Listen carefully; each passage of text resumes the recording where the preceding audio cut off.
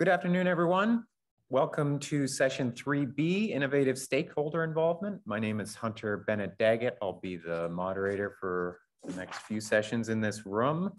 Our first presenters are Rachel Garrett and Lynn Knapp. Rachel Garrett is a strategic communications specialist at Brown and Caldwell, who recently spent 8 years working for Seattle Public Utilities, managing wastewater and stormwater-focused community engagement programs and communications. Lynn Knapp is a senior associate at Cascadia Consulting Group. She has a BS in environmental science and minor in sociology from Huxley College of the Environment at Western Washington University.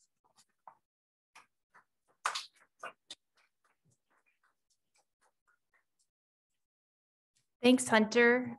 Good afternoon. And thanks for joining us today for a conversation about how utilities can foster behavior change by using social marketing principles. My name is Rachel. As Hunter mentioned, I do work now for Brown and Caldwell, but I'm speaking today about an experience at Seattle Public Utilities over the last several years, building a behavior change program in our source control or in SPU's source control division.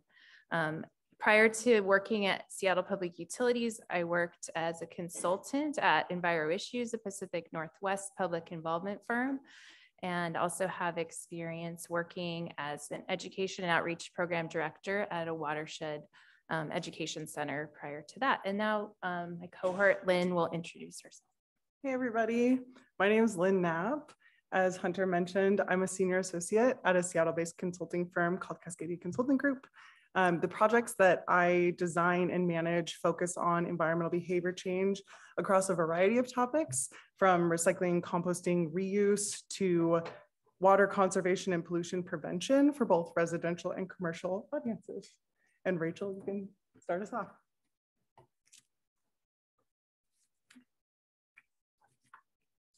Today's presentation has 3 main parts. So first, we'll list some problems that utilities commonly face that lend themselves to a behavior change approach and give an overview of the practice.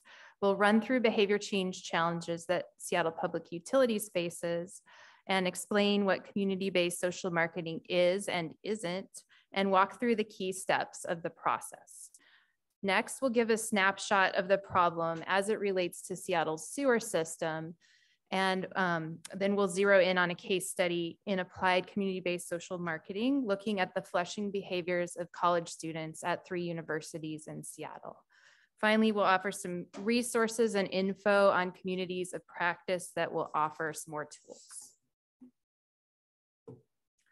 Here's a partial list of some of the stormwater related challenges our program management team faced at Seattle Public Utilities. Note that these include both residential and commercial behaviors. Many of you may need to address these behaviors as part of stormwater code requirements, or if not required to address these, may want to address them to improve water quality in local creeks, rivers, and lakes. And raise your hand if you have seen some of these challenges as part of your work, either within a utility or as a consultant, those of you on the stormwater side. Okay. And wastewater challenges as well. Many of these also lend themselves to a behavior change approach. Again, both residential and commercial behaviors lend themselves to the approach we'll be discussing. And again, a show of hands, how many of you have manage some of these challenges? Okay, well, I guess you're in the right place. So social marketing, what is social marketing? I'm actually gonna start here with a quick side note. Social marketing is not social media, and we'll get more into that later, but it is often confused with social media. Social media is a tool that can be used, a tactic can be used to move the needle on behaviors. Social marketing is a broader practice that combines social psychology and marketing-based principles and techniques to change behaviors that benefit the public good. The field of research came about primarily in the health field. Some examples of behaviors that have benefited from these campaigns include stopping smoking, losing weight, and exercising more. In more recent years, the environmental sector began to apply social marketing methodology to a greater degree. Community-based social marketing, a parallel methodology to social marketing, was developed to address environmental behavior specifically. The key thing to note about social marketing is that it addresses the fact that most people need more than information alone to change their behavior. A small segment of the population, somewhere around 10 or 15%, will change behavior with information alone. And there are folks, again, around 10 or 15% that aren't going to change their behavior unless you enact a rule or regulation that penalizes their current behavior. But most people, about 70 to 80% in the bell curve you see here, simply just need some help. Rather than asking, how can our customers change, social marketing asks, what's in it for our customers and what is getting in their way? It looks at addressing underlying reasons that people are not changing. This is sometimes a paradigm shift for many utilities, as we are often tempted to focus on tactics that provide information such as websites, fact sheets, and the like, but these materials often prove ineffective when developed without an understanding of customers and community. Side note, okay, I already said the side note. Next slide. As noted, community-based social marketing, or we'll refer to it here as CBSM, evolved in recent years from social marketing. It follows a specific methodology, which is kind of nice for the engineering-oriented mind. There is a framework. And so today we're going to walk you through the framework and then give some specific examples via the case study that Lynn will present. First, a target behavior must be chosen. So the first circle you see here. And it's important to note that this behavior must not be able to be divided into smaller behaviors. It has to be indivisible. A good example to visualize this principle is the behavior of riding a bike to work. While this may seem like one behavior, it can actually be mapped out into many smaller behaviors. In order to ride a bike, one must have or own a bike or have access to a bike, know how to maintain it, know how to ride it, know how to get to work, have the time to ride their bike to work, be fit enough to ride to work, feel safe riding to work, and the list goes on.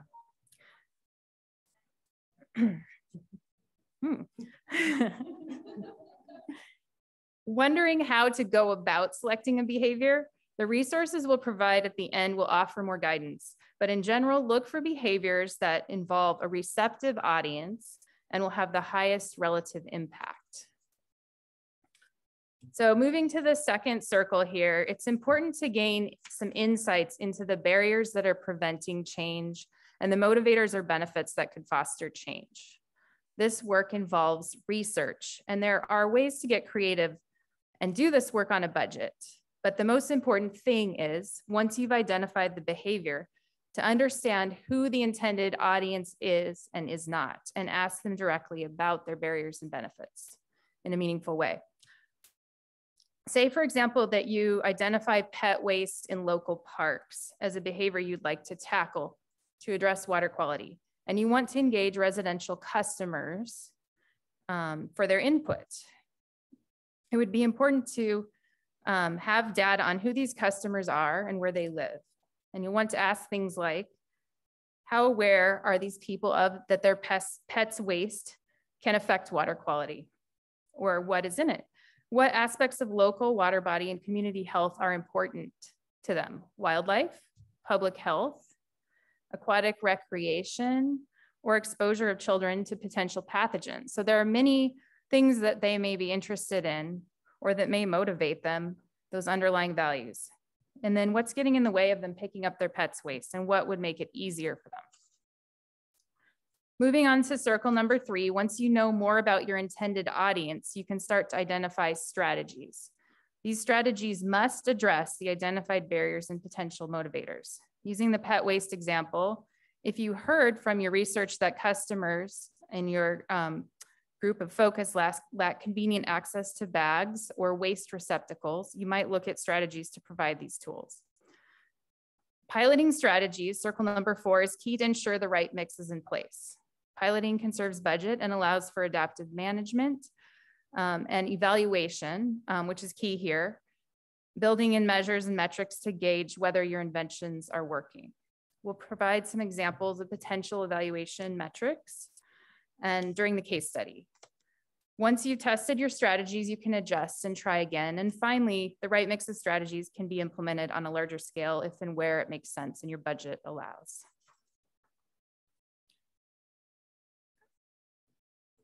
Other way. Okay, the problem. Does this picture look familiar to any of you? So this is a much used photo of a Seattle Public Utilities crew member working on one of the city's pump stations near Madison Park. As you all know in this audience, ragging, wipes, paper towels, floss, and more, compounded with issues like fog and root intrusion, can have a big impact on the system. Clogged pipes, though, are really a behavior issue. They're a behavior issue that costs O&M hours and dollars, risk of SSOs, which in Seattle's case are part of their consent decree, crew and health safety, and hours and dollars, in this case for SPU and King County to retrieve the materials and dispose of them. And obviously it's more costly to landfill materials when they're wet due to weight. So a few years ago, it seems like yesterday, but it was actually 2014, no, yeah.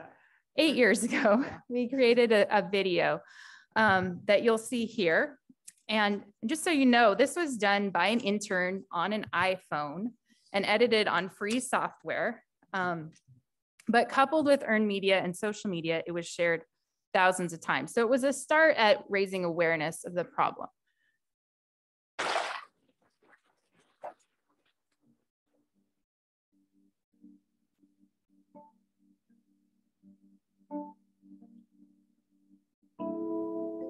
I am Julie Howell. I'm with Seattle Public Utilities, and we're here looking at the ragging problem at the pump station. Rags, what we call rags, are all the trash and debris that clog the pump station, cause a huge headache, and run the risk of having a sewage overflow into the parking lot. We're here because the crews have to spend an awful lot of extra time cleaning up these rags, and we're here to find out more about how this all works. Yeah, in the clogs, we're finding a lot of paper, a lot of plastic, a lot of debris that has been thrown in the toilet and is ending up in the pump stations. Clear a clog, it's from an hour to an hour and a half. How long would the pump station hold out if it was clogged and you didn't get here to clean it out? Not very long. We have about an hour window or so to get this thing, get these pumps up and running again. It would overflow, and it would some would be discharged in the parking lot here, and then there's actually an outfall across the street into the creek, which actually gets into Lake Washington. Can you tell me how much sewage comes through this pump station? When it's not raining, we get 130 gallons a minute coming through the station. Yeah, putting anything into the sink or into the toilet that shouldn't go in there is going to cause a problem for us in the pump stations. They should discard them in a trash can and not into the water, into the toilets, into the sinks.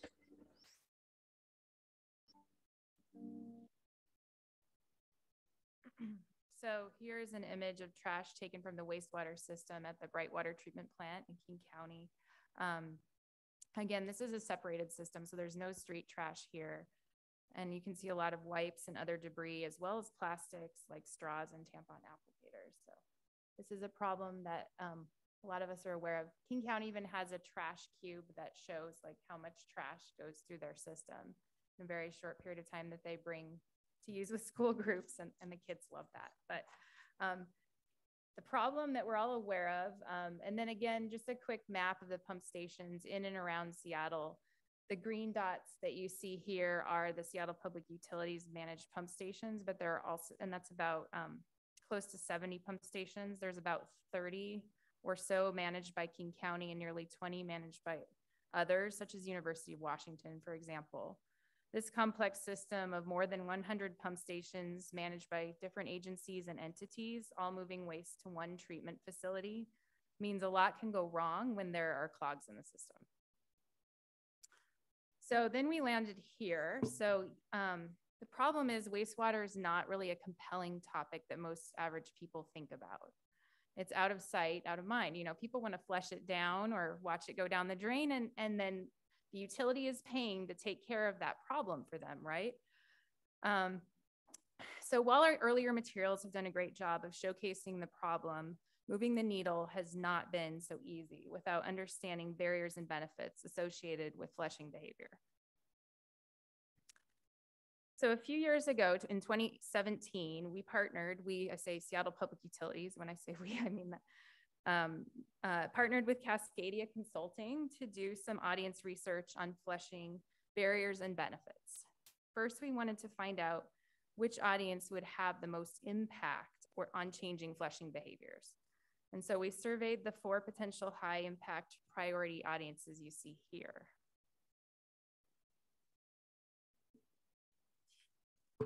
What we found when we ranked these 4 potential audiences on 3 criteria you see here, size and impact, ease of reach, and receptiveness and scale of barriers, is that multifamily residents near universities rank the highest for all 3 criteria.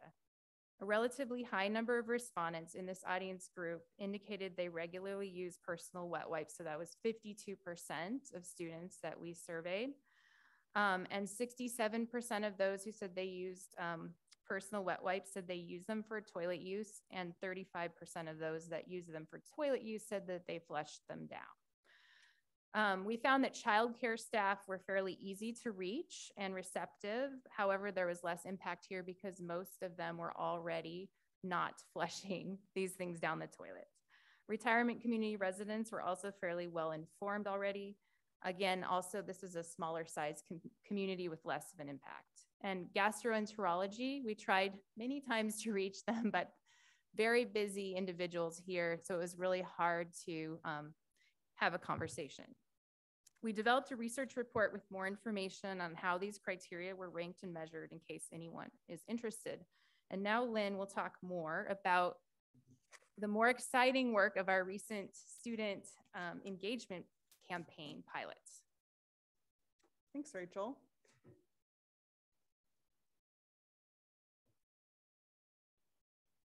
Maybe I will talk about it. Okay.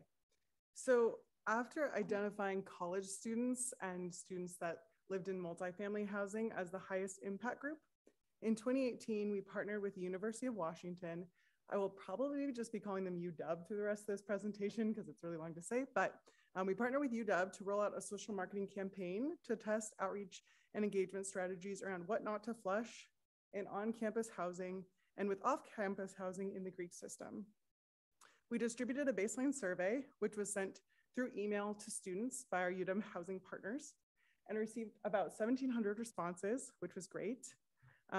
I'll talk about this later, but college students are very motivated by Amazon gift cards. So we got a lot of responses. And those responses showed what we saw in the research that Rachel mentioned, that students were using and flushing wipes and other products, but wipes primarily. And so after the baseline survey, we started A/B testing of campaign elements. So in the on-campus housing, there were some dorms with communal bathrooms where floors of students use one large restroom with stalls. And then there was suite style bathrooms where 2 to 6 students use a private restroom.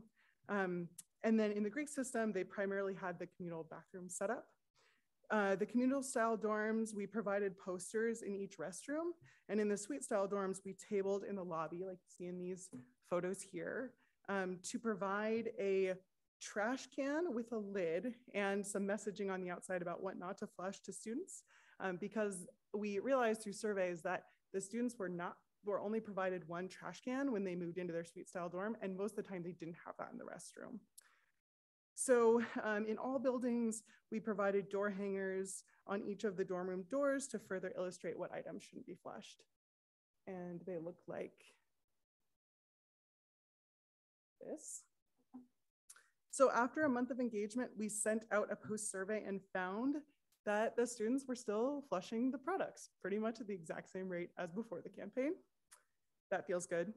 So the post-campaign survey showed that there was an increased knowledge on the topic. So the students saw or heard the messaging and they thought it was easy to understand, but again, reported that they were using the items and flushing them at the same rate. And we had really focused on creating these door hangers and stall posters based on materials and messaging we had previously used with other audiences, like single family households and businesses. And it obviously wasn't resonating with the college audience. But looking on the bright side, what we were able to identify in the post results was the factors that influenced students who took the desired behavior and put wipes in the trash instead of flushing. And these students had a trash bin within reach of the toilet, had signs about flushing toilet paper by each toilet, and did recall seeing or hearing information about flushing only toilet paper. So this is where we had ourselves a behavior change puzzle and a good opportunity for applying for grant funding. So in phase 2, we applied for another round of grant funding from King County and started the next phase of work to build on what we learned during the 2018 University of Washington study to try and better understand what messaging and materials would motivate students and other young adults in multifamily housing to stop flushing wipes and other products. So I'm going to be following the steps of CBSM with these slides. So the first step in the new campaign was to hold focus groups, specifically with students who used wipes, to better understand how to tailor our messaging and outreach approach. These focus groups were separated by those who use menstrual products, primarily those students who identify as female, and those who didn't, primarily male students. And I want to be clear that males also use flushable wipes and at an increasing rate. There is a ton of marketing by wipes companies, just Google it after this if you don't believe me, aimed at young adult males. And our survey results showed that they're using these products at higher rates than ever before. That's particularly problematic when there is not bins in each stall, usually in male restrooms, to get rid of these products in. So we completed focus groups at the University of Washington and Seattle University, and we found the following barriers and benefits. The barriers to throwing products in the garbage revolved around the themes of culture, convenience, and cleanliness. And these included that personal wet wipes provided better cleaning than toilet paper, as reported by the students. Participants who used wipes typically grew up using them. People flushed wipes because the packaging stated that you can flush them, reasonable. And many participants related the term flushable with compostable. And smell was the main driver for flushing wipes and other products. Many participants assumed wipes would break down in the sewer system like toilet paper and were unaware that they could result in clogs and backups, primarily because they hadn't dealt with that in the past. And for people who use menstrual products, the main reason for disposal in the toilet was due to not having a trash can in the stall or restroom. The benefits that the students saw for throwing products in the garbage were that they didn't have to submit a maintenance request and have the potential embarrassment of an overflowing toilet when the maintenance person showed up to fix it. One student actually reported flushing 20 paper towels down the toilet and having extreme embarrassment when she had to explain that to the maintenance crew. They also saw environmental benefits like reducing water body pollution, and they really wanted to avoid using products with potentially harmful microplastics, both for themselves and the environment.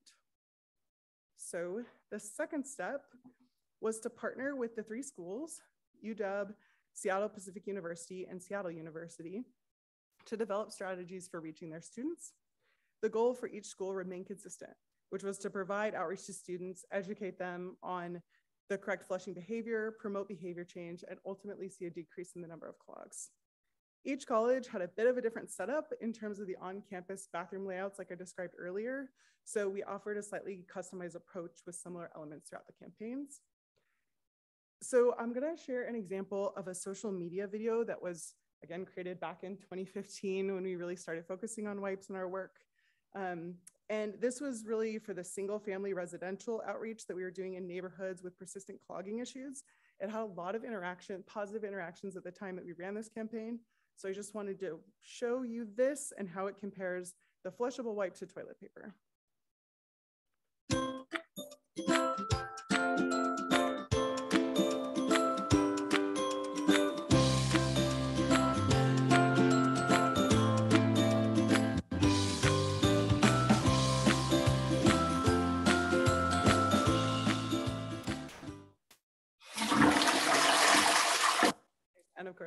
that image again.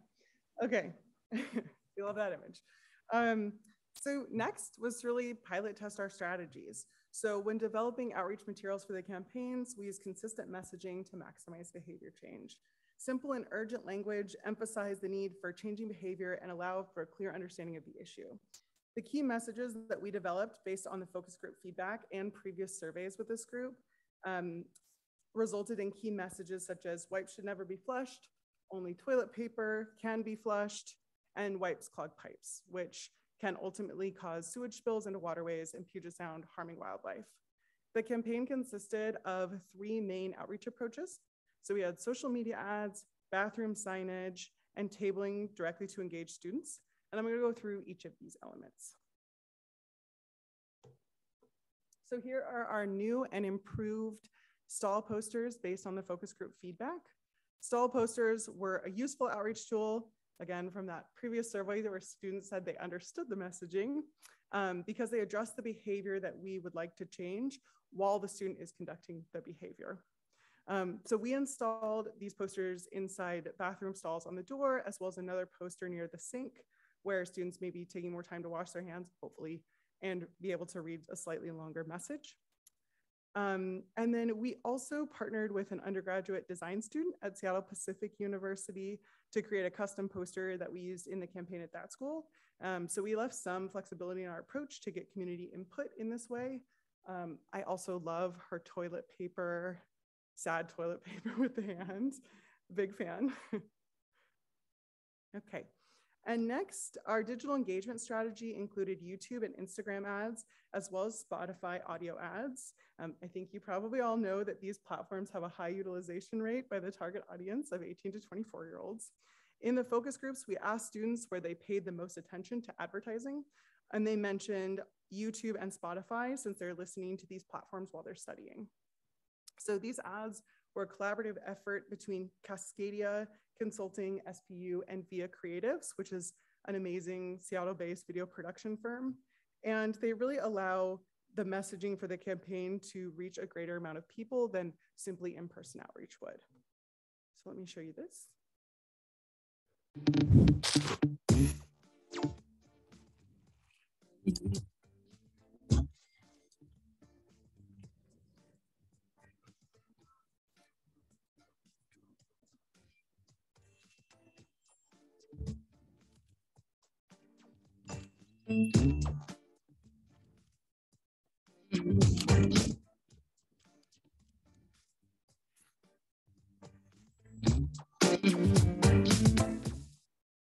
Did you like that bass? People like that bass. Okay. So here's our Instagram strategy and some examples of our Instagram ads. So the top example there is a carousel ad where the student swipes left to see the movement of a wipe through the sewer system. And the bottom ads also directly address the feedback from the focus group, that students didn't understand that toilet paper and wipes are not made of the same material and the impacts on the ecosystem. And here's audio of our Spotify ad. Hey there, are you still flushing wipes down the drain? Well, they're probably clogging pipes and leaking sewage into Puget Sound right now. Ew. Unlike toilet paper, wipes clog pipes, even the flushable ones. Sewage can back up through your toilet and into our waterways, harming wildlife. Keep your toilet and waterways flowing freely by tossing your wipes in the trash, not down the drain. Tap to learn more from Seattle Public Utilities. And then lastly, we did tabling events. So the main goal of these events was to have a one-on-one conversation with students. We used the incentive of free toilet paper. That may not sound that exciting to you, but to college students who are not provided that by their university, like at University of Washington, they're very excited about that. So we used that free incentive to engage students and bring them to our table. Tables were hosted in dorm lobbies during highly trafficked times. And the toilet paper was wrapped in tissue paper with a do not flush messaging, like you saw in the social media ad, printed on it. And then when students approached the table, outreach staff provided them with insight on the correct flushing behavior and why that behavior makes a difference. The tables also featured a hands-on demonstration on the difference between toilet paper and paper towels in the wastewater system, similar to the shaking jars video that I showed you earlier. You can see on the table there, there's like little jars. They have the example products in them. Okay, so let's talk about the outcomes of this work. For evaluation, we distributed a baseline and post survey via email with support from our campus partners. Both surveys offered that free $50 Amazon gift card drawing. And we found that to be a very effective incentive for students during the 2018 campaign. One of the questions the survey asked was, in your bathroom, are there signs about flushing only toilet paper? The blue bars show the responses before outreach and posting signage, and the gray bars show the responses after the campaign. So you'll see in the Seattle Pacific University graph, there was a 22% increase in students seeing signage, and at Seattle University, there was a 50% increase. So one note that we don't have University of Washington post survey data yet because of a scheduling issue before students left for the summer, but we'll get their feedback in the fall. And we did get a lot of baseline survey responses from these universities, especially considering the enrollment at them.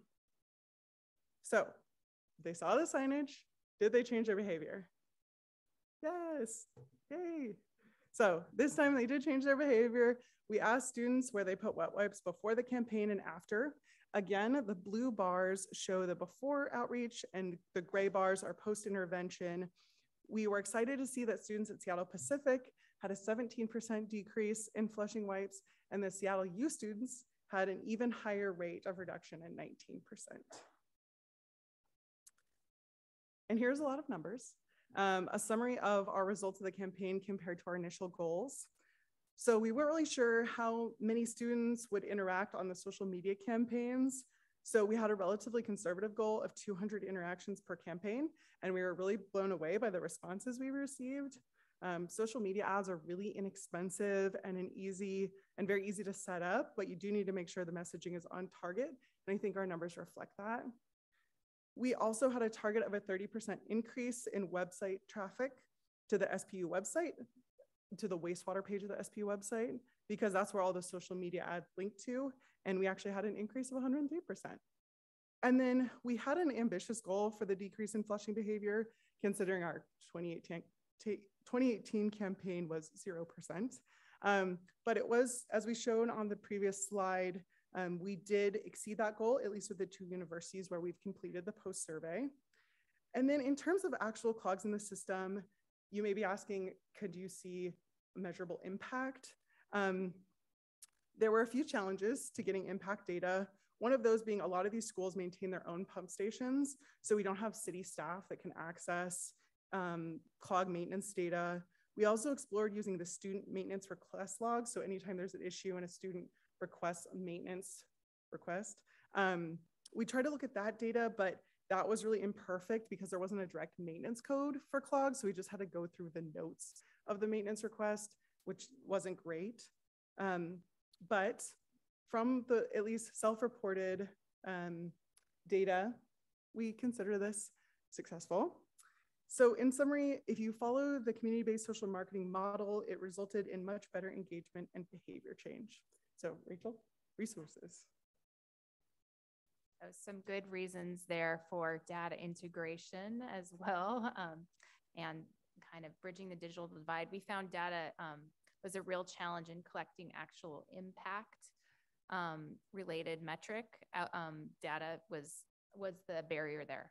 So we did focus though on these metrics as outcome based because they're really focusing on the change rather than just outputs, which would be like how many stall signs did we post? How many toilet paper rolls did we hand out?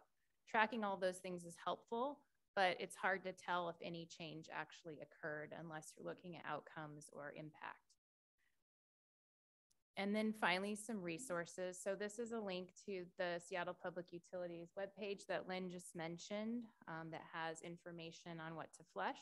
Oh, and we're about out of time. A couple of other websites. The second one is the CBSM website. If you want to visit, they do offer virtual trainings and a lot of tools and resources where people can talk about the challenges they're having and how they've applied behavior change methodology to those challenges. There's a lot of case studies, especially for stormwater.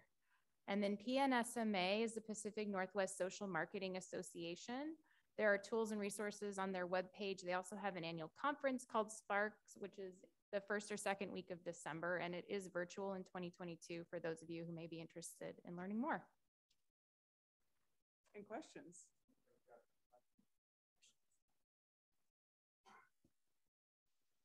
We have 5 minutes for questions. I'll bring the mic to you if you have a question. So, questions?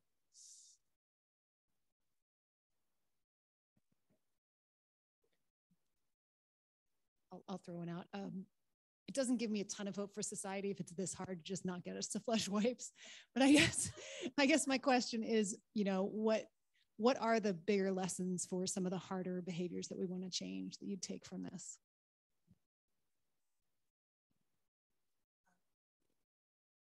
Well, I mean, that's a great observation, and it's true. Behavior change is hard, as evidenced by COVID. I mean, you could see social marketing. Actually, the last two social marketing conferences were half focused on COVID, masking, social distancing.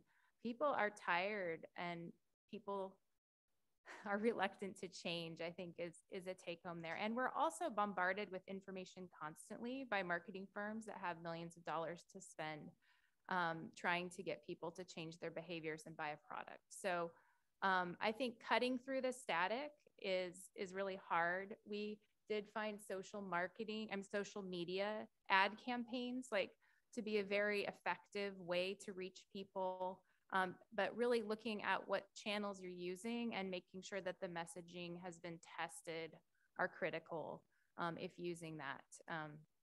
And then also being able to measure effectiveness can be challenging especially for stormwater and wastewater related behaviors. I know this isn't the answer you all want to hear, but because you know, measuring especially impacts as they relate to stormwater and wastewater is very challenging. So it requires getting pretty creative. Like if we could go in and watch people and see what they're flushing, then boy, that would make it easy, but we can't do that. So, I mean, one thing that we've done in public restrooms is like measure the amount of toilet paper or paper towels and garbage and trash cans, but it's an imperfect tool. So I guess that's a long answer to say there is no easy answer. Unfortunately, unlike engineering, a lot of this stuff is pretty darn messy, just like the sewer system. But you know, the more that the approach is that you can follow the steps, at least then you're addressing the underlying barriers that are getting in the way of behavior changing.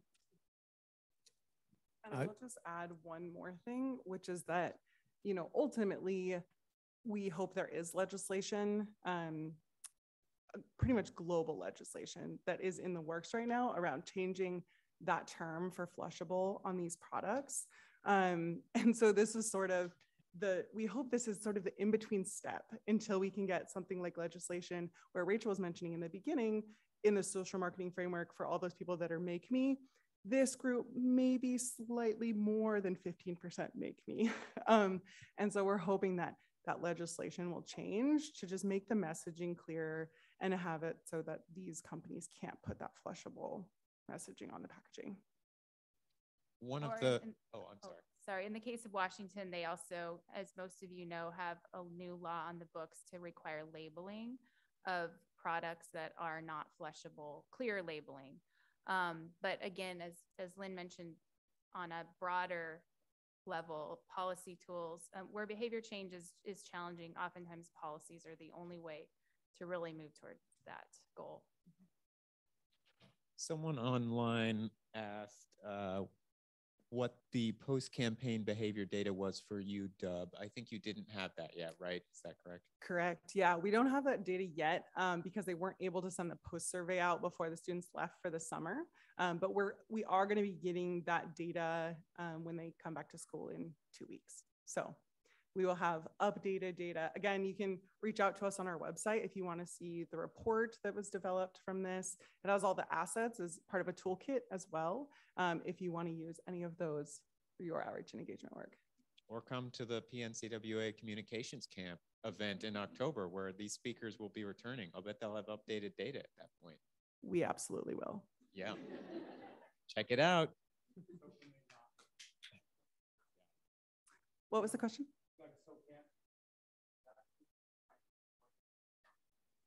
Oh, that's a good question.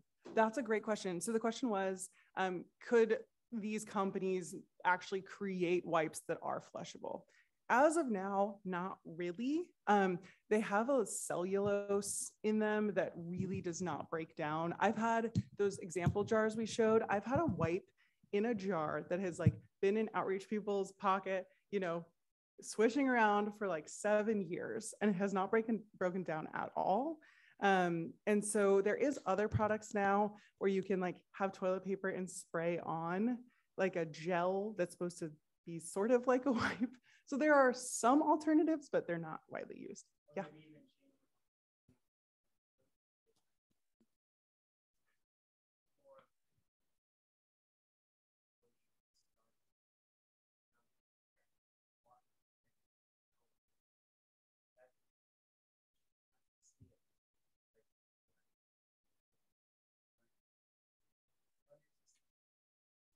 Yeah, absolutely. For those online, that was a recommendation in terms of reaching out to younger folks who are using these products. And that really is our goal. And again, there's so much marketing by these wipes companies, especially toward folks when they're when they're more insecure about themselves. And that tends to be in high school, college. So I can't name any brands, but just Google it, you'll see. And in Seattle's or King County leads school programs at Brightwater. And so they do actually do a lot of messaging around wipes. And they have a whole education center there that shows some of these things. So thank you. Thank you, everybody.